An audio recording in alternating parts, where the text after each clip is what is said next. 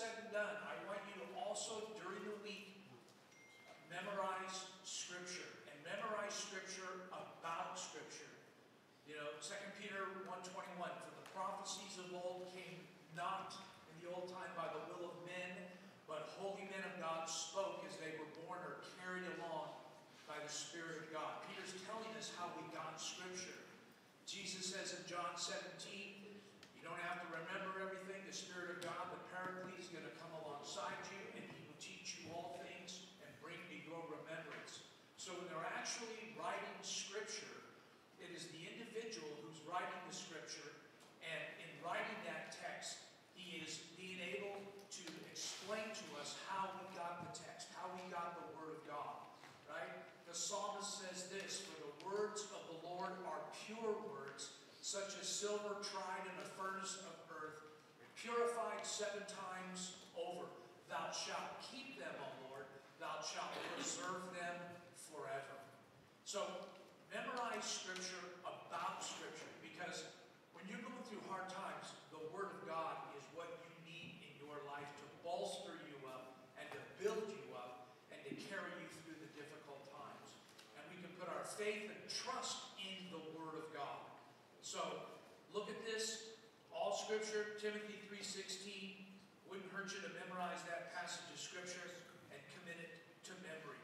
So, what I do is I have a pack of cards that I've accumulated over time. They're called fighter verses. So you just take a 3x5 card, you write the verse on there.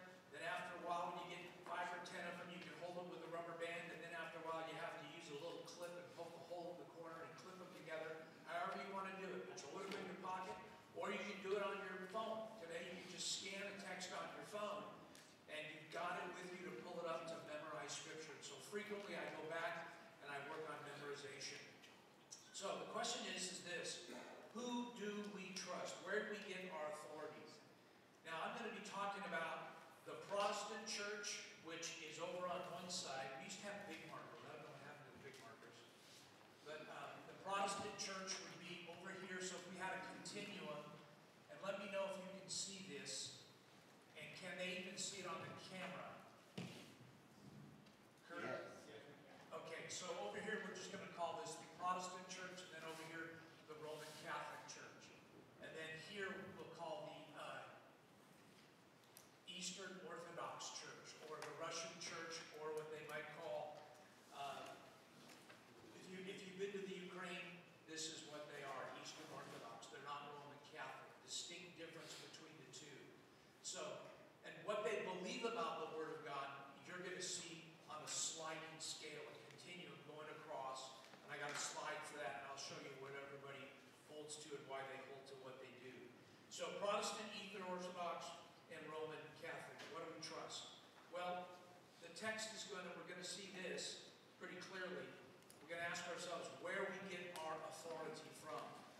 Where do we get the authority from God's Word? How do we do this? Hang on, I'm sorry about that. Got to figure out how to advance this. Okay, here we go. Oh, great, thanks. Okay, so first one is, what does sola scriptura mean? Sola meaning alone, scriptura obviously meaning what? Scripture. Yeah, I put these in the Latin terms, not to confuse you, but because we can talk about what different people believe. By putting them in the Latin terms, that's how they refer to them. And when we put a label on it, we tend to characterize it a little bit, and that doesn't work well for people because they get offended. They'll say, that's not what I believe, but I'm going to help you understand what the difference is.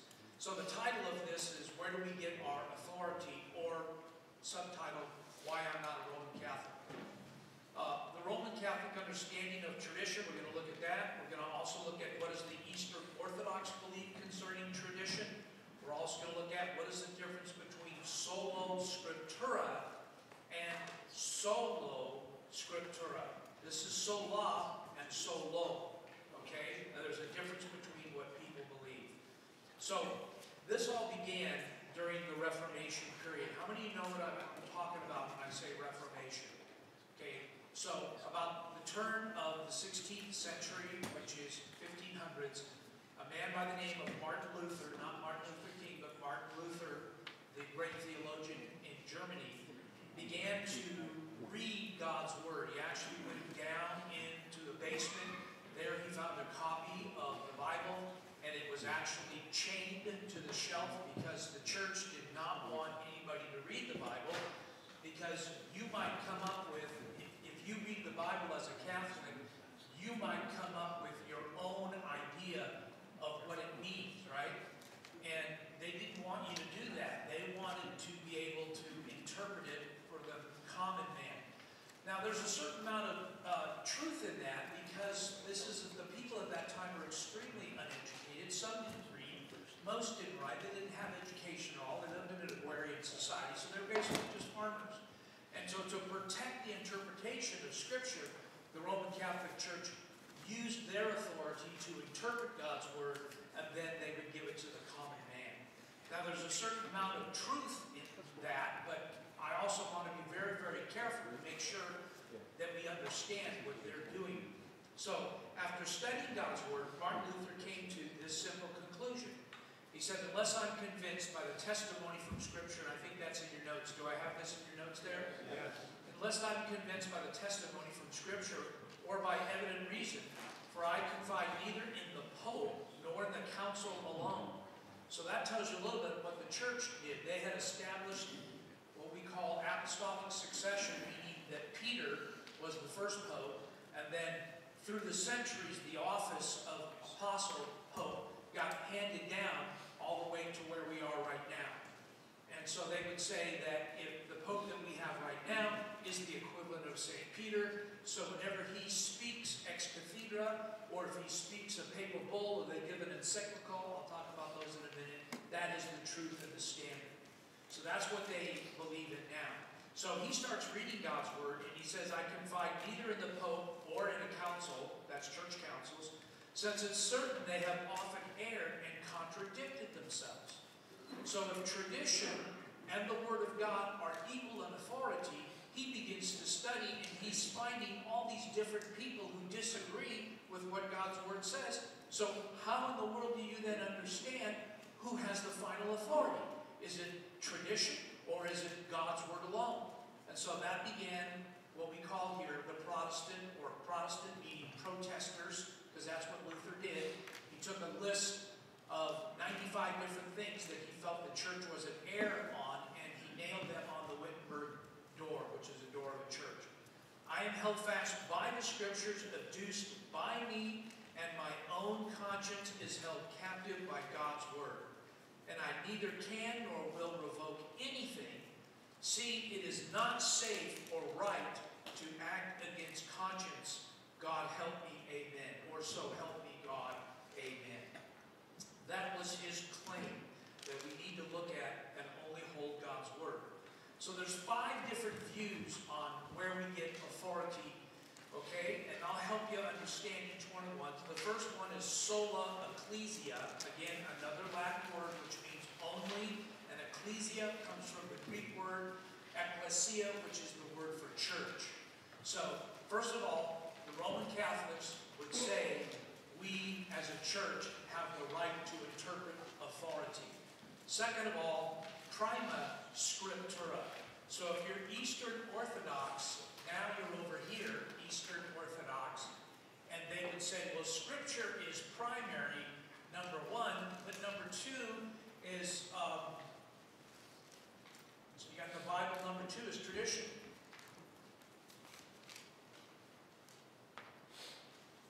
Okay? So over here, they would say Bible is primary and tradition is secondary, but it's still heavily important. Over here, you have the Bible, okay, and you have tradition, and they are equal. We use tradition to interpret Bible because the Bible has to be interpreted correctly, and it is tradition, apostolic tradition, that interprets the Bible. And so over the years, as tradition builds up and becomes more and more sophisticated, more and more stuff gets added to God's Word that you will not find at all in Scripture. For instance, Mariolatry, or the worship of Mary, venerating saints. Sometimes they'll go into a church and they'll venerate a saint, they'll pray to a saint. See, so you can't pray to Jesus yourself, but you can pray to Mary, who's very close to God, and she will help you. You can pray to saint, and they've got saints that you can pray for. Pray to that, and through them you'll actually get to God. That's in 2 Romans, right? 2 Romans, exactly, yeah. And then regular fide, so that simply means rule of faith, and that is right here, regular fide, okay, the rule of faith, or belief, all right? And this is where the early church was. So, when the first church started in the 1st and 2nd century, this is what they held to. Don't worry, you'll get some slides on that, that'll help you. And then sola scriptura is over here. And this is where I am, right here. And I'll talk about that, and that's where most Protestants are. Sola scriptura. And then you have another one, solo scriptura. And this one is here, and it's held by fundamentalists who basically say, I believe God's word, I don't need any tradition, I don't need any help from anybody. If I want to know what it says, I just study the Bible. Now that's a good thing. There's nothing wrong with that. But the problem is, they also throw out all of the history of trying to understand God's word. And when you do that, you end up trying to interpret the Bible in your own worldview, in your own context. And depending upon where you live, or what you've grown up with, or how you understand things, you can get pretty wonky out there. But these are the ultra conservative churches. Don't tell me about church history. We can't really learn anything. We don't believe any of the church councils at all, and we can do our own interpretation. So I find myself right here. You say, well, why aren't you like the early church? And I'll explain that in a moment, okay? So those are the 5 sources of authority. Now, it's real important, and I wrote this, got this down here, the Heritage Dictionary in terms of tradition. What do we mean by tradition? It is the passing down of elements of a culture from generation to generation, especially by oral tradition. How many of your families have Christmas traditions that you do? Every year your family might do something. Our tradition in our family is, what we have poppers. I don't even know if you know what poppers are, but we since I was born in England and my mom was English, we began using poppers. Poppers, they're like a round roll of toilet paper with nice Christmas wrapping on it, and you pull them like that, and there's a little popper in it that goes pop, and then inside you'll find a game and a hat, and it's a little paper mache hat, whatever, tissue hat. You put it on your head at Christmas, and you read a joke or two that's on the inside. And everybody goes around the table and does it. So don't ask me why we do that. We just do that. You want to see a picture of that? Okay, I'll find a picture for you. Next time I'll send you a picture of me wearing the little hat. But it's cute around Christmas time, and the kids absolutely love it because they hold one in, I hold the other, then we pull it in pops. And you can get them like at Costco for whatever. They have sometimes little games in them, nevertheless. The mode of thought and behavior followed by people continuously from generation to generation, a custom or usage, right? And then a body of unwritten religious precepts or time-honored practice of set practices, okay? So that's important to understand. So when I'm talking about what tradition is, this is what I'm talking about. I'm talking about something that's handed around from generation to generation. Now, what's the problem with tradition? Think about it. It changes, doesn't it? Yeah. Grandma used to always say that by the time you get 4 or 5 generations down, what Grandma said, nobody really accurately remembers, but it gets distorted, and that becomes what things are. So there's 2 types of tradition. So we're talking about tradition now. An ecclesiastical, from ecclesia, church. So 2 types of tradition in church history. And it's real important to understand this. You've got it listed there for you. And And so I'm going to refer to tradition number 1 and tradition number 2. And every form of how the church looks at it, there'll be either a 1 or a 2. But you've got them written down there so you'll be able to understand. So here's tradition number 1. A summary of Christian orthodoxy, that just means truth, that has been held by the Universal Catholic Church. Now, what do I mean by Universal Catholic Church? Some of you immediately think of the Roman Catholic Church. That's not what I'm talking about. Catholic just means one. So this is the one universal church, meaning all born-again believers in Christ are a part of the Universal Catholic Church. Not Roman Catholic, but Catholic Church, meaning Catholic, one church, body of Christ. So I can go to Africa, and when I go there and I see my brothers and sisters in Christ, immediately we hug each other, we greet, there's usually crying because we're so happy to see each other, and I immediately have an identification with them because they're my brothers in Christ, aren't they? They don't belong to the same church body here at First Baptist, but they do belong to the universal church that belongs to Jesus Christ.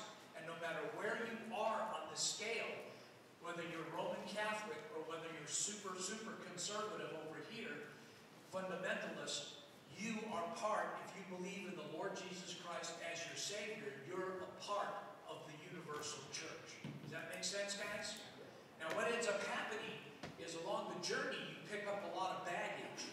So the basic tendency is, I believe in the Lord Jesus Christ, I place my faith and trust in Him, I follow Him in baptism, I'm not trusting in a church council, I'm not trusting in a pope, I'm trusting in Jesus Christ, in Christ alone, I follow Him, the Spirit has come, renewed me, I'm a new man in Christ, He dwells within me, and whether I'm a Baptist or a Lutheran or a Presbyterian or a Methodist or a Free Church, whatever you want to call your denomination, if you believe that, then you're a believer in the Lord Jesus Christ. But along the way, you end up picking up traditions. Lutheran church do things differently. They have a different, what we call liturgy. Presbyterians do things differently because that's their understanding out of the Bible. Baptists do things differently. And then really when you get over here to Roman Catholic and Eastern Orthodox, they really have a liturgy and you don't ever change that liturgy. If you've been to a Catholic church, they got the, the whole God, whatever, the Spirit, the Sanctum, the Father, and the Son, and they got the whole deal going on.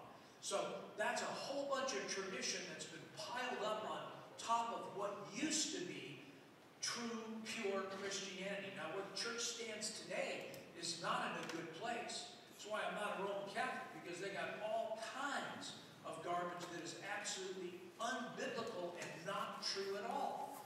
But there are people within the church who are saved. How many of you know Father Larry? He used to be out at the mission. Incredible man of God. He used to come to our band of brothers. He was a Franciscan monk, okay? This is what he told me. He said, Pastor Mike, he said, I tell you what, if I wasn't a priest in the Roman Catholic Church, because I used to talk to him about papal authority. Do you believe in the Pope? That guy, I tell you what, he's off his rocker sometimes. And so, do you believe in Jesus Christ? He said, absolutely. And Mike, when you come and you do a Bible study up here, I want you to preach Christ and Christ alive. And I'm like, wow. And he didn't let, no tradition or anything like that, just preach Jesus. And then he said this to me. He said, Pastor, if I wasn't dressed in all this garb and had to go out here at this mission, I'd come to your church and be a part of your church.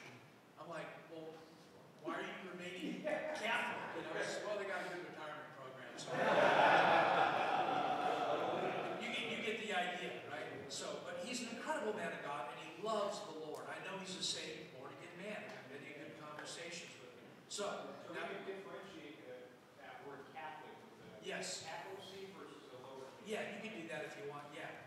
But the one hope, that's why if you memorize the Apostles' Creed, I believe. You heard of the Apostles' Creed? Some of you have, some of you haven't. The creed was written in the 1st, 2nd century, right about here or so. And one of the things it says, I believe in the one holy Catholic Church. And when they have the creed written in first, they say it's the Apostles' Creed written in the 1st and probably 2nd century, sometime between there, the church began to formulate an understanding understand what it believed. So remember we said systematic theology is a summarization of what the church believes. That's what they began to do with the Apostles' Creed. They began to summarize everything that the church believed in order that they might be able to articulate and pass down. They memorized this. Now why in the world would they put together everything that the church believed, the essential things the church believed, and memorize it? Illiteracy. Illiteracy. They didn't have what you have right here. See, we assume that the early church had this. They did not. They had the Old Testament. The New Testament was being written in the first century while Paul was on his journey in the book of Acts. So much of the first century was writing into the second century the Word of God. So if you went to a church and you lived in Ephesus, you got a letter from Paul. And the letter was called what? To the church at Ephesus. Then that letter would get copied several times over. Okay? This is all by hand. They would copy it, and then they would pass it on and take out the name Ephesus and write in Colossae. And that would go to the church that was established in Colossians, as we know. And then they would write it and scratch out Colossians, and they would put Philippi, and it went to the church, and the letter was called the church to the Philippians. So that's how copies of God's Word got distributed. But they didn't have a Xerox machine. I mean, it was broken. Yeah, the internet was down because the Russians had come in and invaded. So nevertheless, everything then was committed to memory. So there's a certain amount of tradition, like the Apostles' Creed, that we hold to. We understand it, we memorize it, and we hold to that. So over here, they throw out all tradition and say, forget it, we don't care anything about that, that's all tradition. I'm saying, hey, wait a minute. It's tradition, but the kind of tradition that it is, it's based on Scripture. It's very accurate. So look at what it says here. Assembly of Christian Orthodoxy, that's truth, that's been held by the Universal Catholic Church since its inception. It is infallible, watch this, only because it accurately represents Scripture. If it does not accurately represent Scripture, it is not true tradition. So, do I believe in tradition? Yes. Is it equal to Scripture? No. But as long as that tradition accurately reflects God's Word, then we can safely say it's part of the church. If it does not accurately represent Scripture, it is not true tradition. Therefore, it is subject to the Scripture, often referred to as, and again the Latin term, the rule of faith, which is right here. This is what they did. This is what the early church practiced. Okay, so let's say I'm an apostle of the early church, and I'm traveling like Paul was, like all the early apostles were, and I would go to a church and I would preach. Well, they would take what I said and how I interpreted the Scripture as the truth. And they would say, Brother James came and he spoke at our church, and Brother James said this. That's truth. James also wrote a book of the Bible. Or Brother John came and he spoke. And when he spoke, he is speaking the very words of God because he is an apostle. And then he had a disciple by the name of Polycarp, who was not an apostle, but what we call an early church father. And then you go down the list of good men who began to formulate and understand and then eventually take all of the scriptures that were written in the individuals and bind them together in what we call now the New Testament. So just like the Old Testament was everything from the Word of God given by prophets, where they actually recorded Scripture, thus saith the Lord, and they wrote it down, and then they handed it from generation to generation, so they did in the New Testament. Okay? That's tradition number one.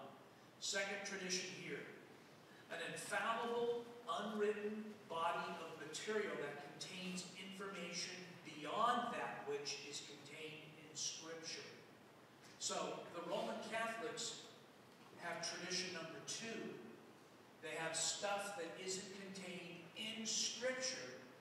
since the church interprets the Bible, it's equal to Scripture. So whatever the Pope says in a dogma or an encyclical or speaking ex cathedra from his chair, again, they equate that equal to and has authority over Scripture. So if the church is interpreting the Bible and that church holds to tradition, everything that church says is going to be put on you to obey. So that's why you go to a Catholic church and you go, what is with all this stuff they got going on in here? Why do they do that? They stand, they sit, lean to the left, lean to the right, stand up, sit down, fight. I don't understand why they do all that stuff, but they do. Now, questions? Yeah. Well, we celebrate Easter. Right. It's the wrong name for that. Resurrection Sunday. Yeah. Right. What do you call it Easter? Okay, Right. after God, the wrong God. We also do it in place of Passover, which is what Christ was doing. It's not really can be supported biblically. Okay. Yeah, Resurrection Sunday, the day in which it's a celebration. It's part of the early church calendar. And so they would celebrate the day that our Lord resurrected. Now, Passover is now not Passover as we understand it. That's the Lord's Supper when you take communion. So when Jesus was in the upper room and he's speaking to his disciples, John 13 all the way through John 17, he is taking a Passover meal. But then at the end of the Passover meal, he lifts up the cup and he says, this cup represents my blood in the New Testament. This wafer, this bread that they were eating represents my body. And when you gather together, do this in remembrance of me. Now, Easter is a different celebration. Easter is the secular name, but we would call it Resurrection Sunday. Yeah. So early in the history of the world, the life of people was evolved around the tradition, especially when Constantine became emperor and a church calendar was established. They would have feast days, the Feast of Stephen, the Feast of this day, the holiday here. So much of that was bound around that tradition. Yes? Question for you about different types of churches. A Mormon church? Yeah. We got a guy in our Germany group, calls himself a Mormon. Very passionate about Jesus and salvation. Okay. Where does he fit? What is Mormon? Well, I would say, I wouldn't even, I wouldn't put them on this line. What I would say is they hold to the Bible plus all kinds of other writings. The covenant, they call it the two books that they have, the Doctrine of Covenants and Pearls of Great Price. Those are the two books of the Bible that are not considered authoritative. So you say this guy believes in Jesus. My question is what Jesus does he believe in? Because the Mormons believe that Jesus was a half-brother of Satan. The Mormons believe that they dwelt in heaven and there was a fight between the two of them, and so Satan went to go do his thing, Jesus went to go do his thing, and there's a duality. Also, when you talk about this issue, which is a separate thing, but we talk about the Trinity, right? You've got the Father, the Son, and the Spirit. You talk about the Trinity, he'll go, wait a minute, what's the Trinity? Well, the Father, the Son, and the Spirit are all one. Well, that can't be. So they have a totally different Jesus. So that's why I say you got to define your terms when you're talking to somebody about Jesus. They ultimately believe, though, that Revelation is continuing, right? That's how they were able to decipher it. Yeah, they believe Joseph Smith was in the United States of America and discovered these glasses that are able to read and interpret the Bible, and he was able to do that and has a completely different interpretation. So we would call that. My question is, he's raised in that kind of environment. Right. He didn't adopt all that. He's focused on partner people who be saved. Who grew up in that kind of environment. Yeah, in this sense, as long as they trust in Jesus and believe in the Lord Jesus Christ as revealed in Scripture. And generally speaking, what happens to those people is when they realize the church is not teaching the truth, they leave the church. Right? So, yeah, right. he's a nice guy. I'm sure they are. Mormons are good, nice, moral people, but the Jesus they believe in is not the same. And they'll use the same terminology that you and I would use. They'll talk about the gospel. They'll talk about Jesus. They'll talk about salvation. They'll talk about being saved. And then the question is what do you mean by that? Yeah. What else?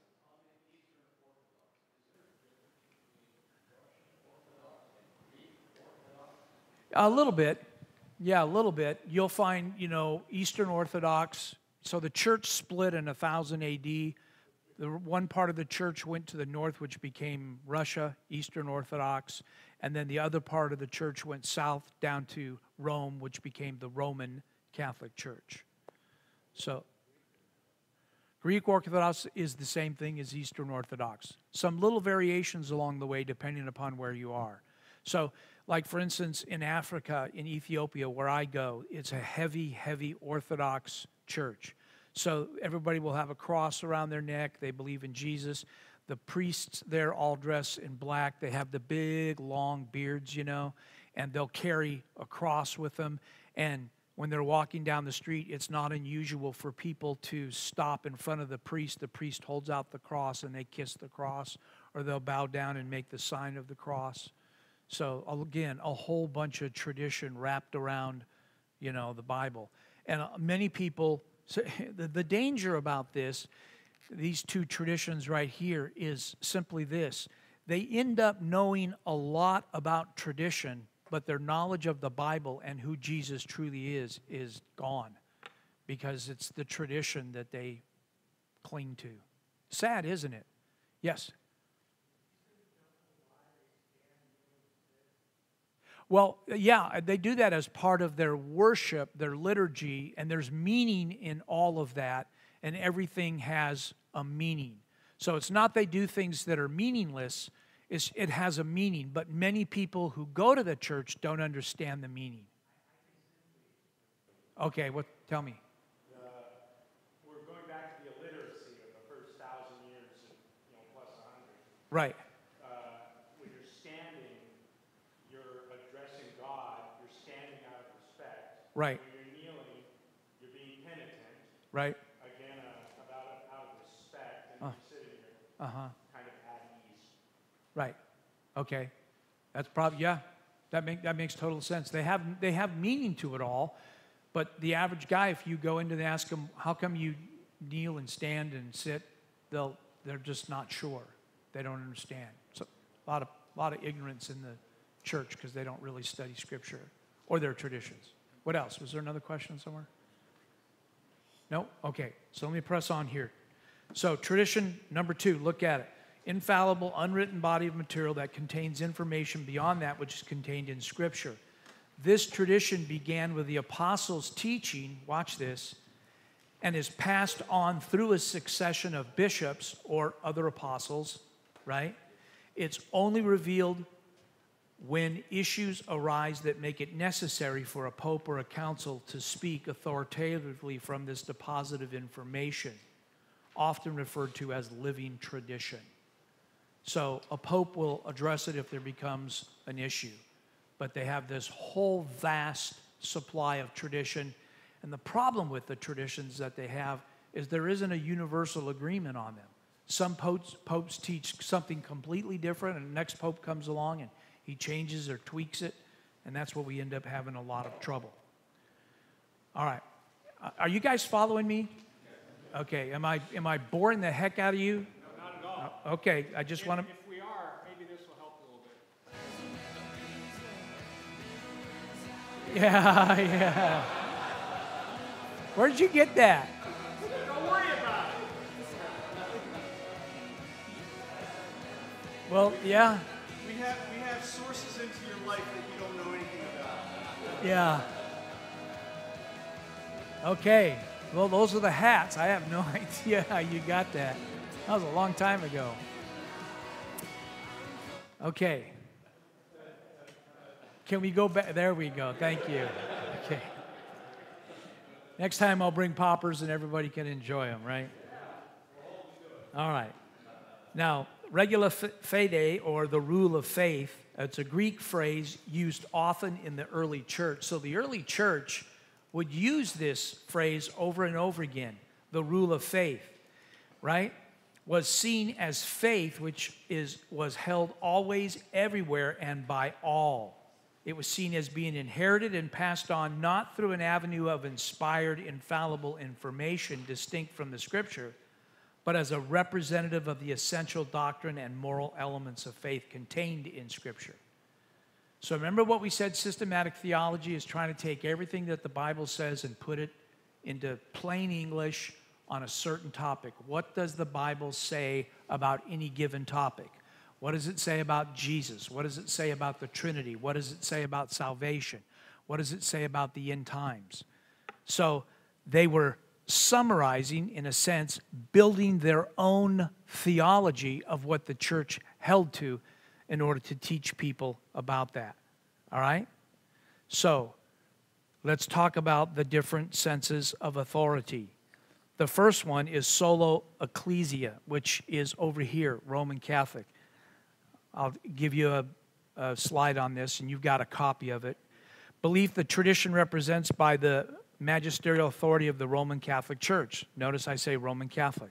It's infallible, equal to Scripture as a basis for doctrine. It's its final authority in matters of faith and practice, since it must define and interpret Scripture. Adherents, people who hold to it, Roman Catholics, and they hold to, remember in your handout I gave you tradition 1 and tradition 2, that's what they hold to. Sometimes it's called a dual source of authority. Why is it a dual source of authority? Because they believe tradition, and they believe Scripture, and they believe that they are equal. So that's a dual sense of authority. Let me finish this slide and I'll get to your question. So you got solo ecclesia at the very top. Contend earnestly for the faith, which is once it all delivered to the saints. That's what Jude says. You have the deposit of the faith, which is the Word of God. Then you have the Catholic Church, unwritten, infallible tradition. And then you have written, infallible tradition. Notice, you have infallible there under the Catholic Church, that is tradition, and Scripture, that is tradition. Now, when you look at that, what's on top? What's above Scripture? The church, right. So in so much as the church interprets the Scripture correctly, that's what we believe. So they would say that these two authorities, the church and tradition, are equal. That's why they do what they do. That's why I'm not a Catholic, because their tradition doesn't always follow Scripture. Is traditions important? Sure. Some traditions are good traditions, as long as it reflects Scripture. When it doesn't and it gets wonky, that's when we say no. Let me read to you from their own catechism, okay?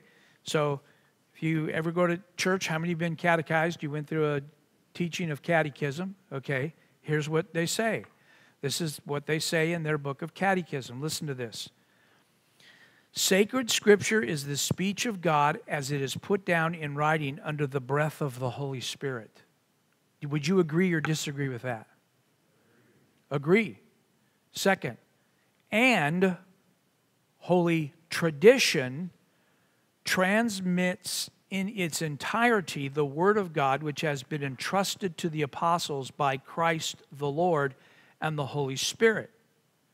It transmits it to the successors of the apostles, so that enlightened by the Spirit of truth, they may faithfully preserve, expound, and spread it abroad by their preaching.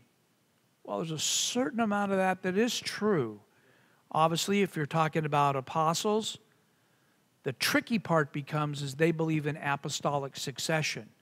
They believe that the guy who's pope right now is the equivalent of St. Peter, who was, in their mind, the very first pope. So, question number 2 in the Catechism of the Holy Catholic Church, as a result, it says, the church to whom the transmission and interpretation of revelation is entrusted does not derive her certainty about all revealed truths from the Holy Scripture alone. Do you see that? both Scripture and tradition must be accepted and honored with equal sentiments of devotion and reverence. That's where they end up. I mean, look. I mean, do you honestly think in the first look at they put on all that holy hardware? You know, they got the hat and the chains and the rope and all the stuff that they wear. You know, with their robes and their little beanies and all that stuff. And they walk. Do you honestly think that was the first century apostles? You think Peter dressed like that and walked around with a cross saying, kiss, kiss, kiss, kiss? No way. But see, when you have tradition connected as being authoritative, then you can begin to do that. Yeah.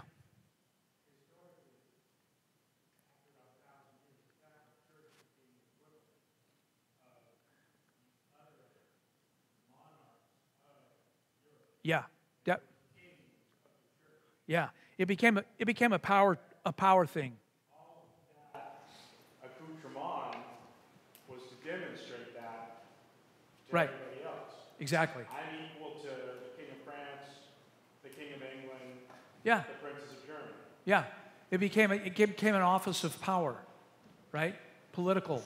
So the church historically, begins in the first century here, but then, like I said, in 1000 AD, a little bit after, it splits into the eastern side and to the western side. But this became because if Christianity is the national religion that you believe in, then obviously the person who is dictating the laws becomes not just an ecclesiastical figure, meaning a high church person, but he becomes the equivalent of like a king. He becomes the equivalent of a power. And the reason the church split was over power. They say it was what they call the filioque, the difference between whether the Father sent the Spirit or the Spirit proceeds from the Son, or as the Spirit proceeds over the Father. Stupid thing, they split. But understand, it wasn't about theology, it was about power. It was about who tells who and what to do. And so these guys lived very well, very rich, had a lot of lands, a lot of properties, just a massive amount of money that was given where they became the sole proprietor and keeper and financier and everything else. Yeah, look at the church. Look at the beautiful, beautiful chapels. And they're all built with meaning, and I'm not saying, but they were built on the back of peasants, Skip a meal today and give your money to the church for this elaborate building. We don't do that in Protestantism. Protestantism, our buildings are rather simple. We just use them functionally, and we don't believe that this building is the church. We believe you are the church. And whether you're meeting in an alley or you're meeting in a cave somewhere or wherever you are, 2 or 3 of you gathered together, Christ is there in the midst. You constitute, in one sense, the church. And the authority in the church is invested, first of all, in the people of God, under the Word of God. So you have the Word of God, you have the people of God, you have the elders and deacons, and they follow God's Word. And the congregation has the sense of final authority in so much as they follow God's Word. But when we get to ecclesiology, we'll talk about that. Questions?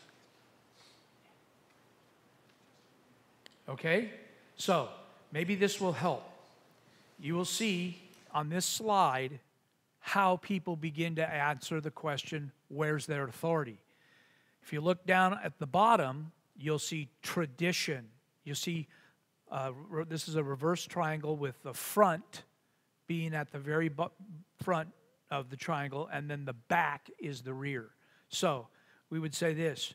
The Catholic Church would say tradition is first, next to that is Scripture, and then beyond that is reason. So they believe tradition first, Scriptures second, and then your reasoning, your understanding, then general revelation. General revelation means simply this. Outside, when you look at the trees, the world, the plant, all those things out there represents God's creation, the stars. and what we can reason and understand and see from the world around us. Then you have on one side experience, and you have on the other side emotions. All of those experience and emotions should follow Scripture. Now, the problem today in many churches is that this triangle is reversed the other way. There are churches that have experience and emotions first. Yeah, that becomes the first thing. Did you experience this?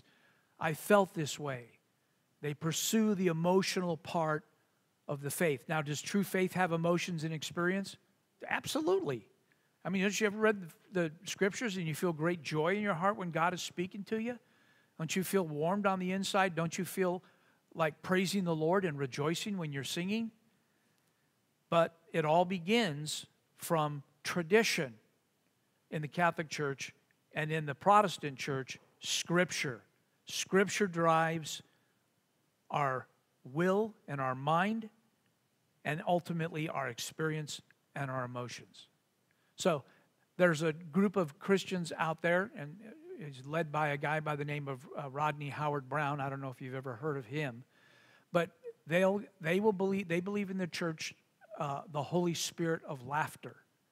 And so you'll go to the church and someone will start laughing, and then somebody else will start laughing, and people start laughing at the people who are laughing, and everybody's laughing, like a comedy club. Well, that's emotions and experience. But they believe that's the Holy Spirit giving them joy. I don't know what, it's nuts. If you walk in there, you go, what is going on here? This is the strangest thing I've ever seen, right? I don't know if you've ever heard of it, but it's the spirit of laughter. Well, the Bible doesn't say anything about that. But people today are driven by the emotional experience. That's why when I talk to somebody, I do tell them about my faith. I tell them what God did for me, but I also let them know that it's all derived from Scripture, from the truth of God's Word. And when we get together, we'll talk about how we even understand God's Word and how we understand the truth of it. Okay? You following me? Okay, should I go on for another 5 minutes and then do questions? Does that sound okay, guys? Okay. So, number one, this is what makes their teaching infallible. The Pope, speaking alone concerning matters of faith or morals, ex cathedra, papal bulls, and encyclicals, those are all different ways. You can just Google those if you want to know what a papal bull is. When somebody is canonized and they become a saint, they issue a papal bull or an encyclical. Encyclicals are issued by the Pope, not necessarily always equaling Scripture, but in one sense they are warning. So the Catholic Church, when Nazis first began in Germany, the Catholic Church was coupled closely with the Nazis. But then when the Nazis started to go a completely different direction and kill people, the Pope issued an encyclical in German, the very first one that was ever written, not in Latin, but in German, so the common German people could read it, saying, we as a Catholic Church do not support and agree Hitler and the Nazis. Okay? An important document, but nevertheless. Second, when the Pope and the bishops speak together concerning matters of faith and morals, right? So they have, all the time, they gather and meet in Rome to discuss matters and issues of faith and practice. So here are some of the things that you will find. Does the Catholic Church believe in birth control? They don't. That's why if you have a Catholic family, it's not unusual to have 10, 15 kids. Yeah, could be. Could be, yeah. So, but then you got to ask yourself the question, what does the Bible say about birth control? Right? Good ethical question. Be fruitful and multiply. See, I got 3 kids, 5 grandkids. I look back on my life, and this is just me now. I look back on my life, and I kind of wish I had more kids. But then I look back on my life, and I'm like, I'm glad I didn't have more kids. But at the same time, I didn't really, when we practiced birth control, I didn't really think about it from a biblical perspective. I just adopted it because that was the way that everybody did it in the United States. I didn't think about it even biblically. Then later on in life, I started thinking, when God says be fruitful and multiply, what does he mean? It means be fruitful and multiply. Now, I do think you can practice birth control. I think it's okay. But I think you should have a good, healthy family that follows the Lord and have as many kids as you can to work with. I mean, some people are just not built to have 10, 15 kids. My wife's grandma had 15 kids. 15. They ate in shifts at the dinner table. They had a picnic table. First group came in, sat down and ate. They left. Second group came in, sat down and ate. They made coffee in a big pot, boiled the grounds, shook up an egg, cracked it, stirred it. The egg grabbed all the grounds and took it to the bottom. And then they would come by with a cup and they would just scoop a cup of coffee. Yeah. That's how to make coffee, right?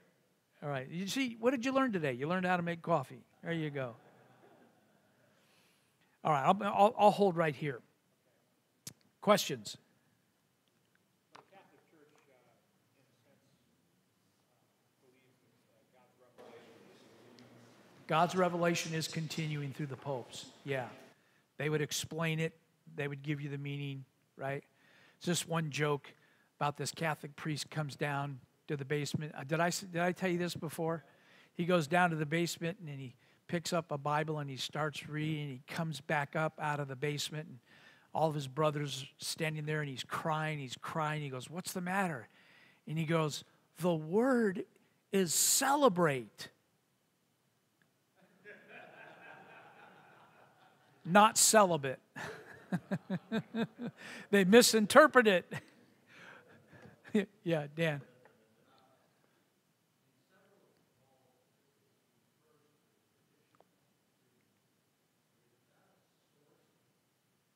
That's a great question, Dan. And the question is this: in several places where Paul refers to tradition, what is he referring to? Particularly 1 Corinthians chapter 11, which is about head coverings. And then he goes into, so if you want to look at 1 Corinthians 11, and then he goes into the length of a man's hair. And he says it's not proper or natural for a man to have long hair. And that whole chapter, he is arguing that there should be a distinction between the male and the female. Okay? And the question is do we wear head coverings today, or is that a tradition? At the end of that chapter, 11, verse 16, is it? He basically says this: if somebody is contentious or argumentative about it, he says, we have no such customs, neither do the churches of God. Is that at 16? Okay. I actually got a verse right. That's pretty good. So, verse 16, right? So we have no such custom. Somebody read that out loud. Yeah, but if anyone is inclined to be contentious, right, we have no such practice, right, nor have the churches of God. right. So there he is referring to a tradition. And that's why I hold to sola scriptura, okay? Not solo, but I hold to sola scriptura, which does involve some tradition, as long as that tradition is equal to the Word of God. Supported by God's Word. Because there were, Paul, he said, till I come, Paul's referring to them. What does he say? When I come, you should be reading Scripture, right? Anybody remember that passage of Scripture?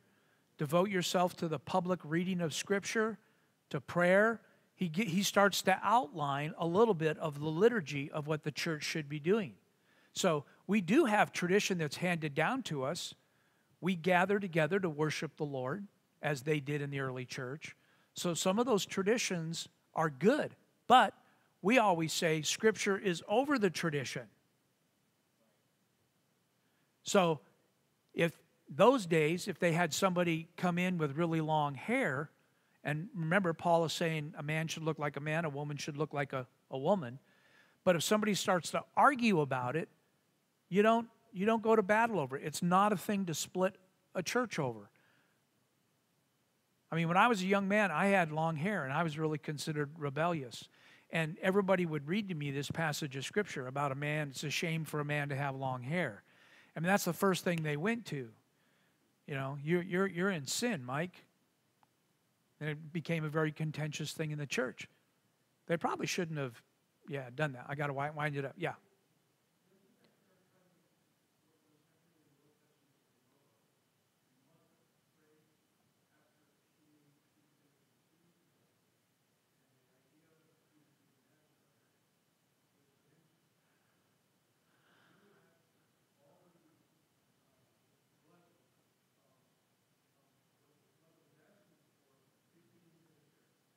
Well, a Nazirite vow and the not cutting of hair is a separate issue that was part of taking a vow. But not everybody was a Nazirite and took that kind of a vow. That's a different. So if you had, like Samson, didn't cut his hair, right?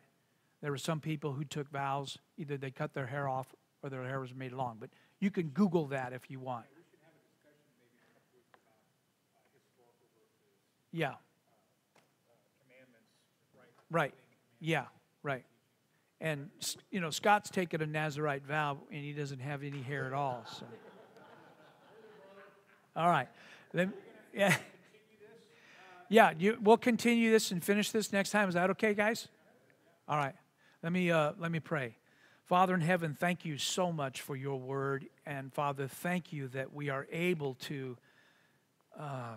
have the word of God. We should count this as a wonderful privilege that we're able to carry a Bible, because in some places they don't even have copies of the Scriptures. They hunger for it. They even want it in their language. There's something like 2,000 languages, Lord, that don't have God's Word. So may we, Father, study it, be blessed by it, realize the privilege we have in it. Thank you, Father, for giving us your Word. And most of all, we thank you for the Word, Jesus himself. Bless our time, bless this day. In Jesus' name we pray. Amen. Thank you.